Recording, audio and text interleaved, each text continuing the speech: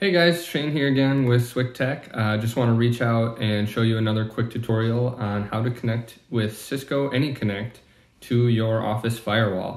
A lot of small businesses use Cisco as their firewall solution. If you do, you're going to have a Cisco AnyConnect app installed on your computer, probably set up and configured by your IT department.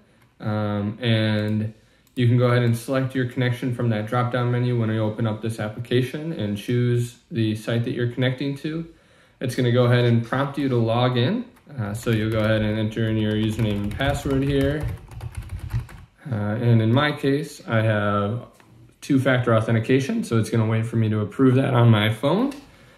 And you'll see it'll take a moment here. It's going to go through and connect into the office. With Cisco AnyConnect, that app will disappear when you're connected. Usually that's a good sign that you're connected, but if you need to make sure, you can go down to your system tray here and you'll see that Cisco AnyConnect globe icon with the lock over it showing that it's connected. When you're done working for the day or you want to disconnect from the office network, you can go ahead and click on that and it's going to pull it up and you can say disconnect and it'll drop off that connection for you. If you guys have any other questions about your VPN connection, maybe the software you need or the information for connecting, you should contact your IT team or give us a call at SWICKtech. We're happy to help you out and figure out how you can get connected. Thanks.